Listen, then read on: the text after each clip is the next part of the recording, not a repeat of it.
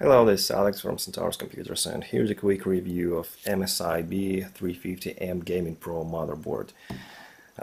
Those motherboards are very popular, they're not really expensive, and with popularity of Ryzen, either it's good or not, is very high now, so a lot of people will want to know more about these boards.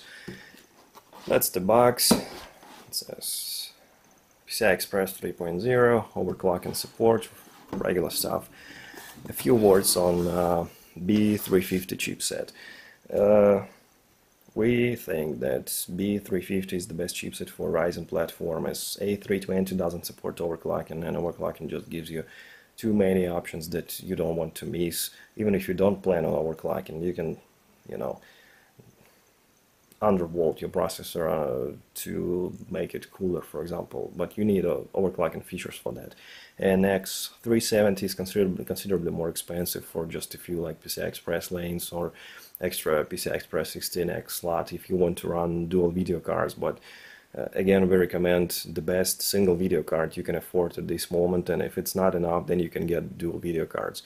So for most people, B350 is going to be the best choice, considering all the options it offers, the performance, overclocking, and everything else.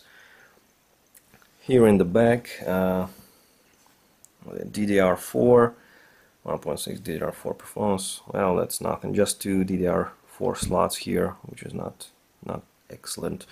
Steel armor, which is we really love it on MSI boards. You can see it's a steel reinforced PCI Express 16X slot for heavy video cards, and it helps a lot. Turbo M.2, 32 gigabit per second high speed, so it supports NVMe SSDs. Mystic light extension, extend your style. There is a 4-pin connection for different LED kind of lights, and you can choose your own color. Audio boost for better sound, gaming land, easy debug. LED, which is nice too. There are 4 LEDs that can tell you if either component like the video card, memory, processor are bad, or if there is a problem during boot, which could be your motherboard.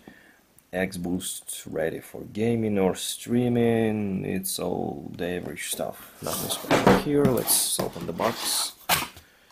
Nice packaging. It looks really nice as well. Hard to pull with one hand. Let's see what else is there. Rear I/O shield, 2 SATA connectors, SATA cables, one of them is angled, another one is straight. Drivers, some labels for your internal cabling, registration card, warranty, manual, and they include this now everywhere. It's basically saying that you want to use RAM slots further from the CPU. So in this case you would use your second RAM slot first, and if you have 2 RAM sticks, you will use both slots. If you have 4 slots, you use second and fourth first, and then the rest of them. So this is it. And let's get to the motherboard itself. Sticker.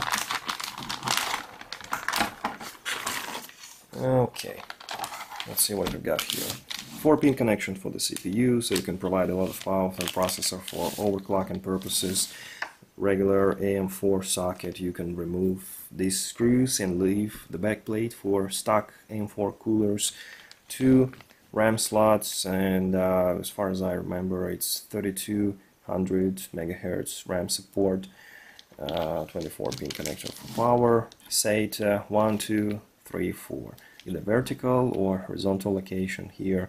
Just 4 ports, well, it could have been 6, but usually 4 is enough for most people, especially since most don't use like DVDs or anything, and 1 SSD and 1 hard drive is going to be just perfectly fine.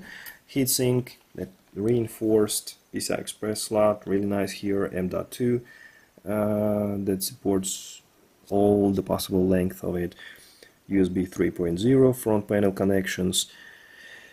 Okay, it's really hard to see that red printing on black, but this top 4-pin connector here, this one is going to be for LEDs, like Aura lighting for Asus and Mythic light on MSI, and if you got a stock cooler for this processor, like Spire, Wraith Spire, it has got LEDs and you can control the lighting on it, and that's where you will want to connect it. And pretty much the same connector, but that's gonna be your little 4-pin speaker.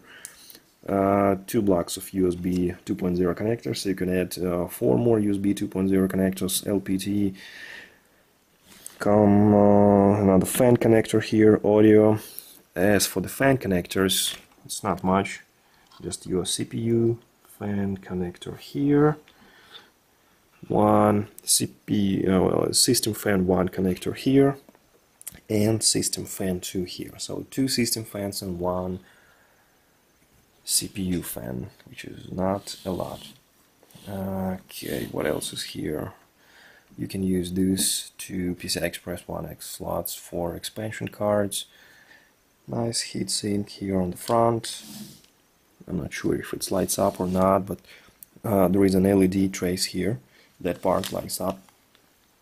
And USB 2.0 connectors, PS2, VGA, TVI, HDMI, and 4 3.0 connectors with Ethernet and audio. Again, it's a very nice motherboard. It's micro-ATX, so it will fit in pretty much any case. Very nice, nice looking, quite a few features, and given its low price, it's one of the best choices. Hopefully, it will not give us any problems in the future, like stability problems or anything, because we really like that board so far. Thank you for watching and have a great day.